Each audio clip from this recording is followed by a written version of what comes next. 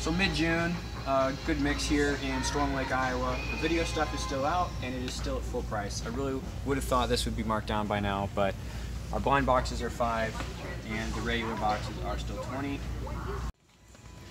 Walk me through it, what do we got? Okay, so there's a rollback going on and I'm already getting this thing for $40. Yep. For 50. I know I can sell that in the future for probably 70 to 100 bucks. So the standard markdown when we see this kind of rollback is 20%, and that's pretty consistent across all price points. So a $50 set is 40, a $20 set 16. If there is a larger set, $100 set down to 80. So there you go, 20% markdown, and these are a mix of 2020 and 2021 sets. Just, you know, select ones from different themes across the board. I'm not sure if there's a rhyme or reason to it, but it's a pretty fair amount of sets. Like this guy right here.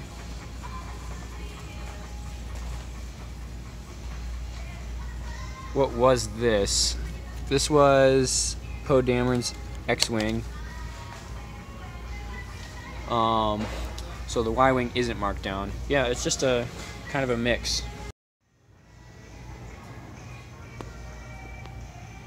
Decent. Tempted.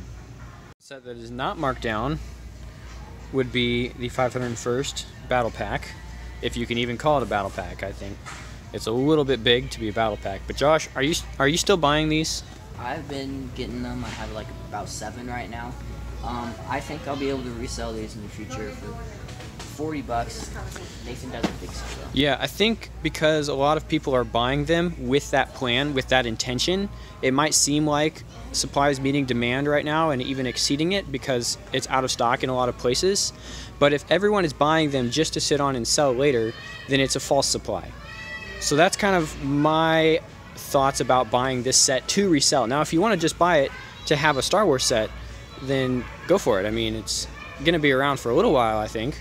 And I think a lot of people are doing that, but it's hard to tell how many people are buying it just to leave sealed to resell, which is what Josh is hoping to do, right? All right.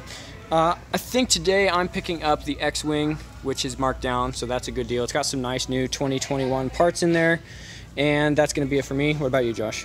I'm getting the Lambo set. The Lambo for 40. Yeah, 20% off. Some good deals here at Walmart. Again, that is Storm Lake, Iowa. So in our neck of the woods, not a bad selection. We'll see you guys next time on Brick System Brothers.